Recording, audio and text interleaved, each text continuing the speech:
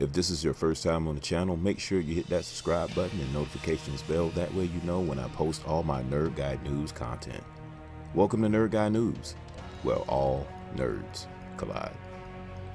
What's up, everybody? Nerd Logic here, and welcome back to another episode of Nerd Guy News. Man, we have got to talk about the Mandalorian and why I believe DJARIN will remove his helmet by the end of this season. So DJARIN, he has been the main character since season 1, season 2, and it's a little questionable right now on if he's really the main character, considering season 3 has been a little bit all over the place. But one thing we know about Din is that he is very loyal to his people. He is very loyal to his culture, and he believes in the way that you do not remove your helmet. As far as his creed and his motto and his covert goes, they do not remove their helmet. Now, as we all know, Din, as a child, he was saved during the Purge by Death Watch. And most of Death Watch was Clan Vizsla. And during the Clone Wars, we seen, pre-Vizsla remove his helmet. We've seen other members of Death Watch remove their helmet. But for some reason, particular reason, this group does not remove their helmets. Why is that? That still has to be answered. There's still a lot of questions. Din is still a very mysterious character, and so is the Armorer, so is other people in the Mandalorian universe. But my point is that Din has removed his helmet. Okay, he has gone through redemption, and he has gained his credibility back. He has gained his inner spirits back, and he follows the Armorer as a spiritual guidance. She has been guiding his group or his factions of Mandalorians since he was basically a child, because Din is indeed a foundling. And I believe that Din is, by the end of season 3, I honestly believe that Din is going to remove his helmet again.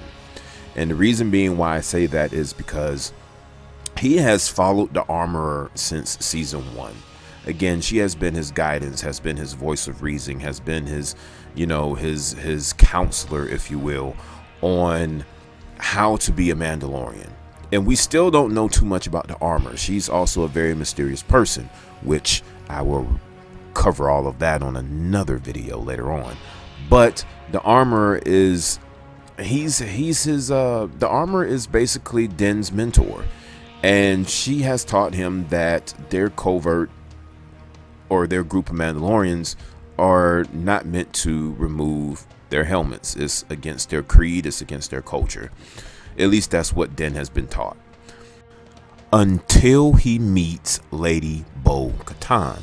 Now, when he meets Bo for the first time, we all know she takes off her helmet, and he does not believe that they are true Mandalorians, when they really are. Bo-Katan, Koshka Reeves, and Axe Wolves are true Mandalorians, and Din believes that they're not following the proper way, because as a child, again, he has been taught that you should not remove your helmet, that it is a disgrace and it will make you an apostate to your people.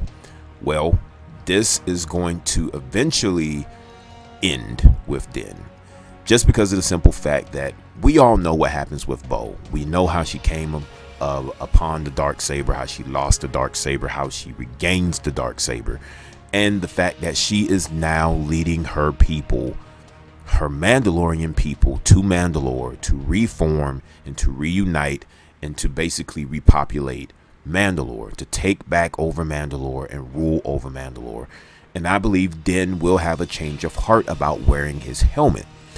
And the reason being is because the Armorer seems very, very fishy.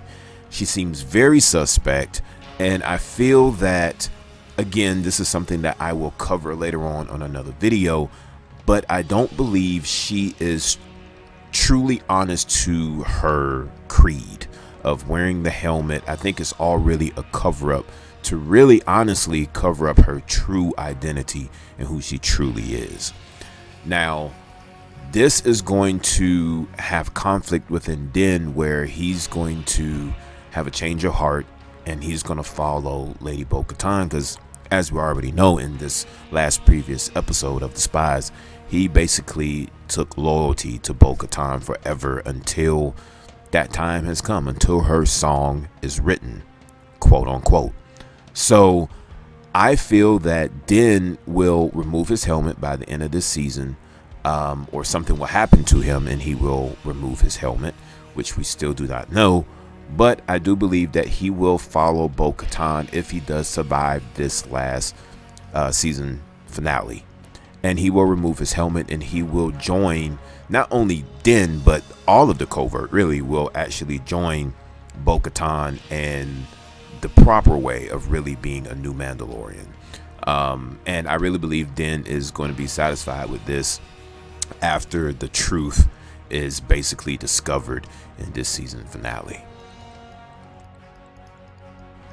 Well guys, I guess that's it for this episode. If you like what you saw, hit that subscribe button, hit that like button, and don't forget to smash that notifications bell. That way you know when I upload my videos to YouTube. Stay tuned for my next video as I discuss who are the spies in last week's episode before Wednesday. This is the way. May the Force be with you.